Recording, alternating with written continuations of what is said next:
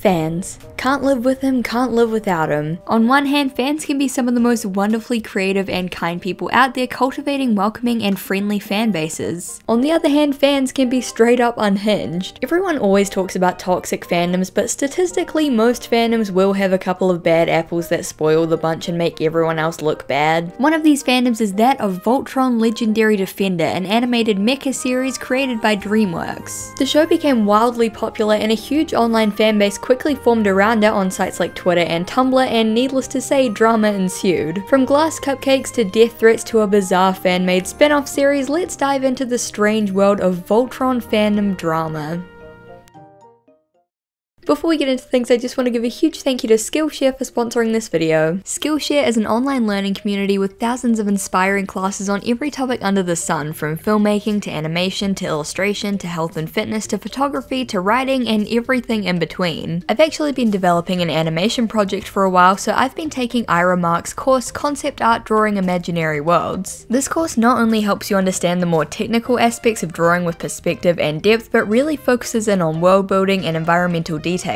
It's not just art and illustration though. If you can think of it, there's probably a class for it, from gardening to sewing to cooking and much more. Skillshare is also great if you want to start making YouTube videos, because I do get a lot of questions about that, and Skillshare has a ton of great classes on filmmaking, editing, and creating cool content in general. The first 1,000 subscribers to click the link in the description will get a free trial of premium membership, so you can start exploring thousands of fun and inspiring courses today. Super excited to be working with Skillshare. I genuinely love the classes I've taken so far and the overall community in general, so I can't wait to see you guys over there and we can do some learning together. Thank you so much to Skillshare for sponsoring this video, and now let's get into the Voltron fandom drama.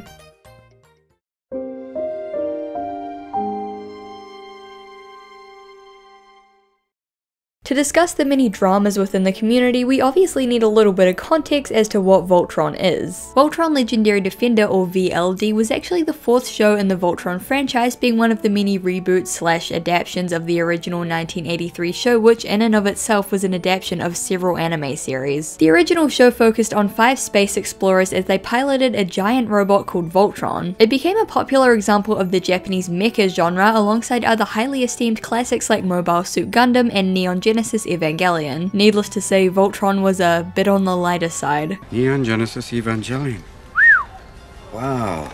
It was a classic Saturday morning cartoon, going on to become the top-rated syndicated children's show during its run and one of the most well-known and iconic franchises of its time. It received several subsequent shows, including Voltron the Third Dimension in 1998 and Voltron Force in 2012. This is where our story begins. 4 years after Force ended, a new series was developed by DreamWorks called Voltron Legendary Defender. Legendary Defender was based on the original 1983 television show, but modernized and adapted by DreamWorks. The basic plot synopsis is that the evil Galra Empire has been destroying civilizations across the galaxy, and the only thing that can stop it is this big old space robot known as the Defender of the Universe, or Voltron. Voltron has 5 pilots, also known as Paladins: Shiro, the leader; Keith, the edgy one; Lance, the smug and overconfident one; Pidge, the smart one; and Hunk, the big strong looking one with a heart of gold. These 5 are accompanied by Allura, an alien princess who is also a paladin herself. The plot follows these characters as they work together to defeat the Galra Empire and the evil Zarkon. The show maintained a pretty light and humorous tone, at least at first, but as the series went on it did begin to tackle some heavier plotlines with angst, relationship drama and violence, though it was always pretty PG. The original Voltron series had always enjoyed a pretty large fan base, both because of its merit as a show and also for that nostalgia factor. There were books, toys, TV specials and merch aplenty, so it was no surprise that upon release, Legendary Defender quickly began to amass a large fan base. But it kinda just kept growing and growing and growing, far beyond the scope of what anyone involved in the project had originally expected. See, there's a strange phenomenon on the internet where Tumblr will find a piece of media and latch onto it. And that piece of media is usually completely random, from Sherlock to Undertale to the Lorax to Thomas Sanders. But once Tumblr gets involved, that fandom is guaranteed to grow exponentially to the point where it dwarfs the entire site and other corners of the internet as well. That's when messy fandom shenanigans often happen, and oh boy did this certainly happen with Voltron. So let's start getting into the various dramas that plagued the fandom, and yes, most of it is all based on shipping.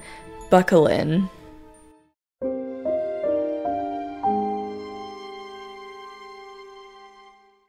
To understand why there was so much strife centered around the show, we first have to look at the state of the fandom and how whipped into a frenzy they got over shipping. We can attribute a lot of Voltron's success to its genuine high quality. It was met with critical acclaim from both critics and viewers, and multiple seasons even received 100% on Rotten Tomatoes. The show was also praised for its diverse cast, and while I'm sure this high quality did play a role in why Tumblr liked this show so much, they liked it for one main reason: the shippability of the cast. Pretty soon after it gained a following, large and intense shipping communities formed around the show, more specifically around the pairing of Keith and Lance, also known as Clance, as well as Shiro and Keith, known as Sheath. Now, usually shipping is pretty harmless. You see some characters you like, you think they might look cute together, and maybe if you're super invested in the fandom, you make some artwork or fan fiction, or you share the love with other fans. Generally, most fans will politely acknowledge the other ships in the fandom without freaking out, but really controlling an unhealthily intense investment in shipping became a big problem within the Voltron fandom. The Sheath and Clance shippers were at war. Obviously there was only one Keith, so there grew to be this really intense hatred between the two shipping groups, since technically only one could become canon. Clance shippers were the majority, they were like basically the fandom's OTP, but other people really hated Clance and advocated for Sheath instead, which is really its own can of worms. Anyone who shipped Shiro, a man in his mid-20s, with Keith, who according to the Paladin's Handbook, the wiki, and pretty much every other source I can find is 18, was called the naughty predator word. Look, I'm not gonna say I don't personally find it really weird, but by all definitions it wasn't illegal. I am now going to have 300 DMs from Voltron shippers on both sides telling me to KMS. Don't share your thoughts on shipping online, worst mistake of my life. Anyway, a more serious point of contention were Shaladins, or people who shipped Shiro with the other Paladin characters whose ages ranged from 15 to 17. They were also known as Shellies, which was like a derogatory term apparently. Obviously these shippers got a lot of hate since most of the Paladins were minors, and this was adding on to like 10 million other fandom discourses already flying around. Hell, I know there's gonna be shipping discourse in the comments of this very video. If you want a fun activity, go down to the comments and tell me how many seconds it takes you to find people arguing over ships. And this isn't to imply that all fans were like this. Many people were just casual fans of the show or didn't want to get involved in the drama, but there's no denying that the Voltron fandom gained a pretty negative reputation during this time. It was a pretty hostile and toxic place where publicly posting your thoughts on a ship could net you harassment and death threats, and there was always a call-out post ready to go for the next outspoken fan who stepped out of line. Sheaths were all predators and incest supporters, Clances were all snowflake purity culture antis, and anyone who tried to stay neutral would be destroyed from both sides. And this vitriol wasn't only directed at fellow fans, but at the cast and crew at DreamWorks, who faced waves of backlash and harassment over their involvement with the show.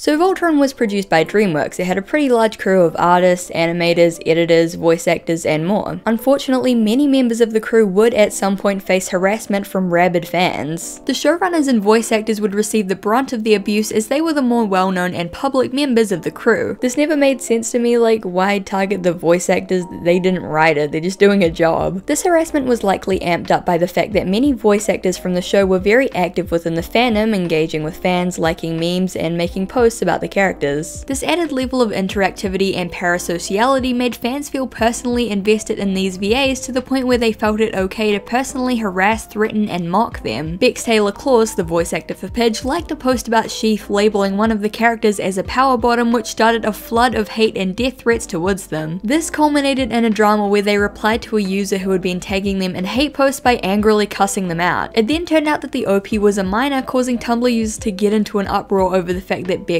was bullying a 13-year-old, which then led to allegations that the 13-year-old was being harassed en masse because of Bex, which then led to a public apology, which only angered the fandom further. In the wake of the season 7 release, Bex revealed that they had to consider cancelling con appearances due to safety concerns, and they weren't the only VA affected. After Josh Keaton made a post defending Shaladin ships, he received intense backlash, which led to him issuing a statement on Tumblr that he would be stepping down from the community.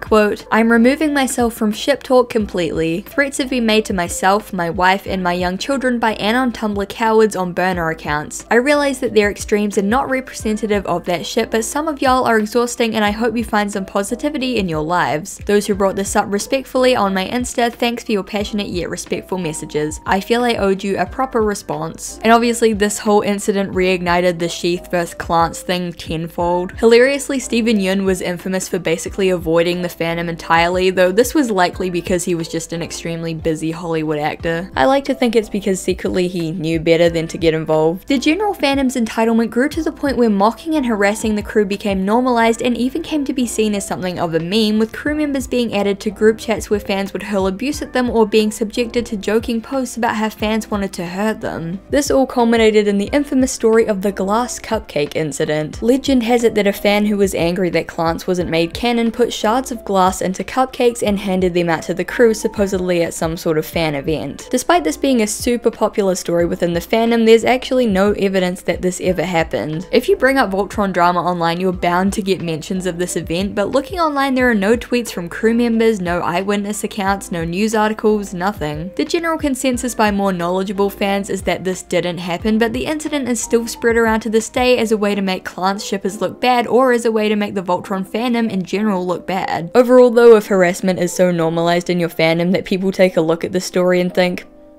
yeah, that probably happened, you have a problem. As this toxic attitude became more and more prevalent, fans found new and innovative ways to torture the cast and crew and harass them. A good example of this, and one that actually put the crew's jobs and livelihoods at stake, was the 2017 leaks.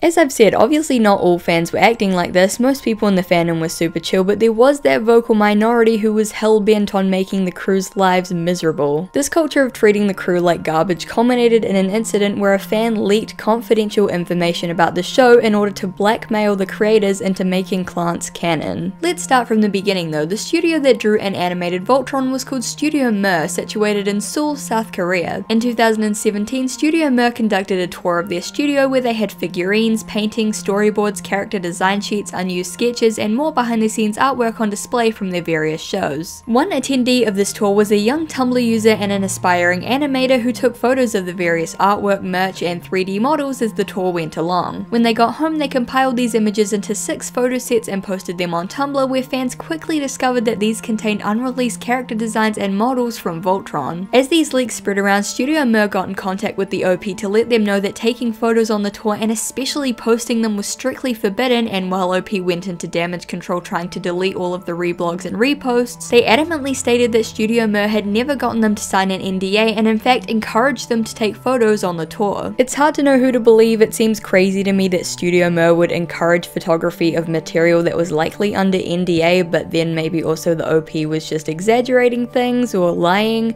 It's hard to know who was telling the truth in this situation. What we do know is that as the leak spread, Studio Mir became aware of it and began tweeting out asking for people to delete any infringing posts. They had gotten in serious trouble with DreamWorks for letting this information get out, especially with the allegations that they never made the OP sign an NDA and encouraged photography, so they were on damage control trying to contain all of the leaks. This is where our blackmailer comes in, one Klance14. In response to Studio Mir's tweets, they tweeted out, quote, "Hi, make Klance canon and then I'll take them down from my Tumblr. Blogs not dedicated to Voltron also had the leaks." Once again, it's like with the voice actors, like, why the animators don't write the show, what?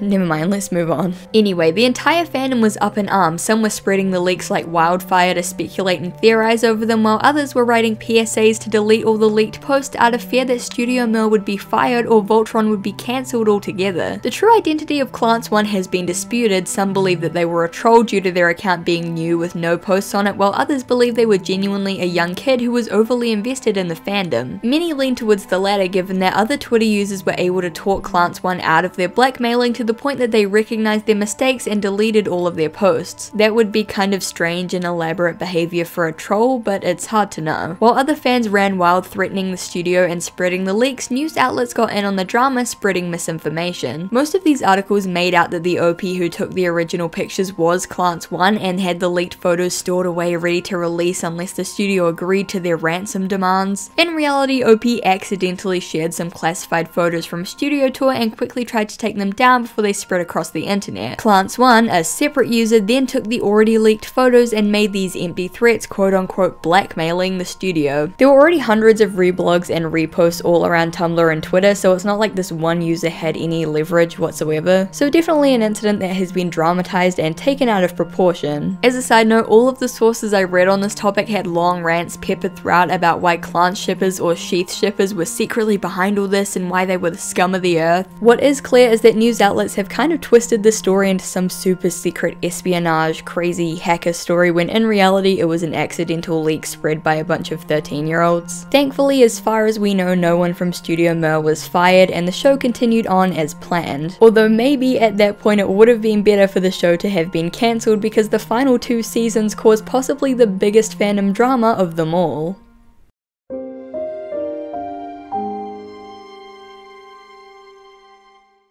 So I've avoided talking about the show itself for the most part, but it's kind of unavoidable to mention that, well, most fans really hate what the show became. As the seasons went on, fans felt like the show was crashing and burning with dropped plots, nonsensical or no character development, and poor handling of the characters. Seasons 7 and 8 were by far the most controversial for a few primary reasons. In the lead up to season 7, a huge deal was made about the fact that Cheryl would be revealed to be gay and in a relationship with a character called Adam, with interviews and marketing materials specifically designed to hype up this relationship and all the representation that came with it. However, when season 7 rolled around, Adam was only shown in a few brief scenes before quickly being killed off in a battle. The writers were accused of using the bury your gays trope, where writers will add LGBTQ characters into their stories for brownie points, often with little to no character development, before quickly killing them off. This example seemed particularly egregious because of how much marketing material and general hype was made around this character who died almost as soon as he was introduced. Another huge point of contention was Lance getting together with Allura, which dashed the hopes of Clans shippers who at this point were unshakably convinced that the ship would be canon. Add to this the fact that Allura, the only woman of color in the main cast, was killed off, notably the only main character in the cast to die. To add salt to the wound, in June of 2021, the official Voltron Instagram page posted a picture of Allura to celebrate Juneteenth. In response, Bex Taylor Claus commented, quote, "This is the only main black character. She is not from Earth and is the only main hero character to have died in the series. Might want to sit today out. Maybe repost some black-made fan art or repost an infographic made by black artists and activists about what Juneteenth really is. Hey PR team, feel free to text me so we can talk this out." These of course weren't the only issues that fans had with the final few seasons. There were many other issues ranging from poor treatment of disabled characters to fans feeling that the show was trying to pander to them to just overall poor writing. Whether you wholeheartedly agree with all of these points or think fans were making bad faith criticisms because their favorite ship didn't eventuate, you can't deny that the backlash to these final seasons was huge. And this isn't like a personal vendetta or an over-exaggeration or anything. You can find countless posts by fans trashing the show and what a garbage fire it was. So by the release of season 7, Clans still wasn't canon, the fandom had been queer-baited, and basically everything was falling apart. So what exactly do you do when your favorite show ends up sucking? Well, just ask any Game of Thrones fan. But really, most of the time you just move on with your life and accept that unfortunately not every TV show ends the way that you want it to end. Not the Voltron fandom though. Instead, they formulated an entire alternate canon in an attempt to remake the entirety of Voltron. It started with one fan tweeting about a new Voltron AU or alternate universe that they had created set in a futuristic cyberpunk setting. In this reboot known as Voltron Defenders of Tomorrow, Clans was canon, but it wasn't called Clans anymore. They renamed Keith to Akira, his name in the Japanese original, and Lance to Leandro, which fans headcanoned as his quote real Cuban name. Together their ship name was LuKremBo, and while the details of this fan reboot varied from person to person, LuKremBo was always canon. Also, Shira was named after a dog for some reason. I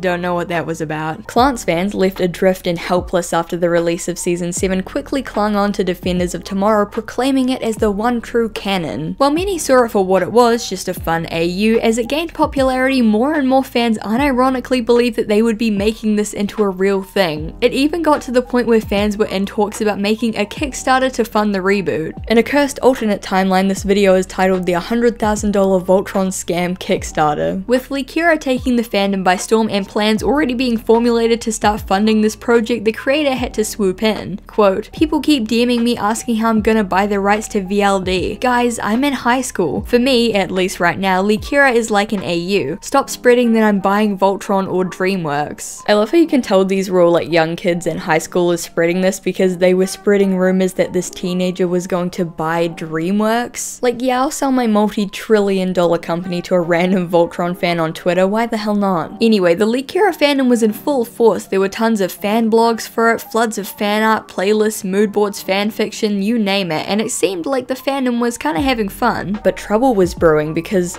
well, it's the Voltron fandom and literally everything had to be drama. Some fans felt that the LuKremBo AU was disrespectful and rude to the showrunners, as these fans were basically rewriting the show to their own liking. Sheath fans were especially harsh on LuKremBo, as they felt that it was yet another example of Klance shippers throwing a fit because they didn't get the ship that they wanted. They saw LuKremBo as a thinly veiled way for spiteful Klances to disrespect the showrunners and crew, while LuKremBo fans shot back that they were only having fun and Sheldons were trying to bully them for enjoying a simple AU. Some people even taunted LuKremBo fans by saying that they would get sued by DreamWorks, which was a very strange and interesting interpretation of copyright and fair use law. There was also a lot of criticism of this AU because of the poorly handled diversity that many felt was shoehorned in for brownie points. Many white fans were called out for randomly picking and choosing ethnicities and sexualities at random for the characters without taking the time to properly portray any of these groups. For example, in some incarnations, Allura was a lesbian, which some felt was a move to get praise for representation while shoving her out of the way of the Klance ship. Naima, an alien thief, was often headcanoned as Romani, playing into harmful stereotypes about Romani people, and of course you had Shiro being named after a dog. And you know what, after all of that warring and drama and strife, the rise and fall of the Defenders of Tomorrow AU happened literally within 1 week. Yeah, all of that drama happened like within the span of a week, and then Defenders of Tomorrow basically phased out of existence. Other AUs would pop up and cause similar fandom scuffles, but by this point Season 8 was rapidly approaching and attentions turned to that. And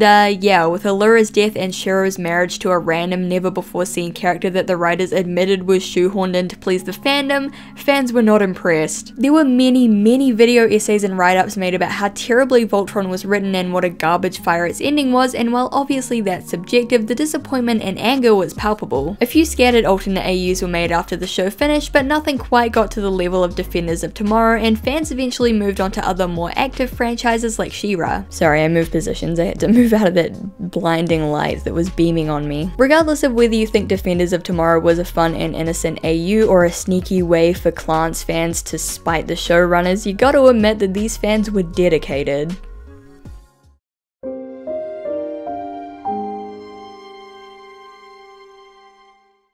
Overall, the Voltron fandom gained a negative reputation in fandom spaces for the normalization of bullying and harassment, various scandals, and an unhealthily intense attitude towards shipping. This negative reputation was shared among fans too. You can read plenty of accounts of fans outright leaving online spaces and communities because of how hostile and drama-filled they were. Especially for young people at the time, this online community based around a DreamWorks show for kids could be downright unsafe, and a lot of ex-fans will testify to this. Does all of this make Voltron a bad fandom? Well, that's really up to your personal interpretation and experience, but in my opinion, I don't think so. Voltron, like all fandoms, had its very intense and radical circles, but it also had completely normal and chill fans who just wanted to share the show and have fun. Still, these tales from the Voltron fandom are grim examples of what can happen when a fandom gets too invested in a show or piece of media to the point where they cause more harm than good. If you were/are in the fandom and I missed any stories, or you have any personal stories, definitely leave a comment because I'd be really interested to know.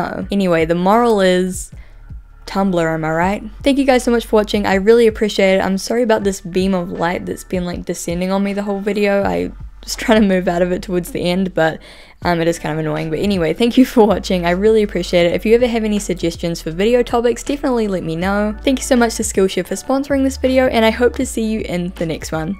Bye! Thank you so much to my Garfield overlords over on Patreon: Sheriff Whiskey, Lady Cerebellum, Xavier Araujo, Grip Gunderson, Sophie Skedder, X17chan, Simon, Kendall Pachalik, Durzo Blint, Red Meth, The Furby Librarian, Missy Pendragon, Mothvem, Astrian Vortex, Joe Bradshaw, Jordan Nielsen, John Leach, Dono Charles Davey, Helm Hamburger Hand, Tyson, Gyro Over Troubled Water, Vampiric Misfit, Pom, Dana Homegardener, Arcantilus, Jesse Chisholm, Curbicon, Charlie B, Brianna Robinson, Boysenberry Switchblade, Finley, and Agarafin. Thank you guys so much for watching. I really appreciate it. If you want to join these guys over on Patreon, head to the link in the description. Again, thank you guys so much for the support. It means the world to me, and I really hope to see you in the next one. Bye!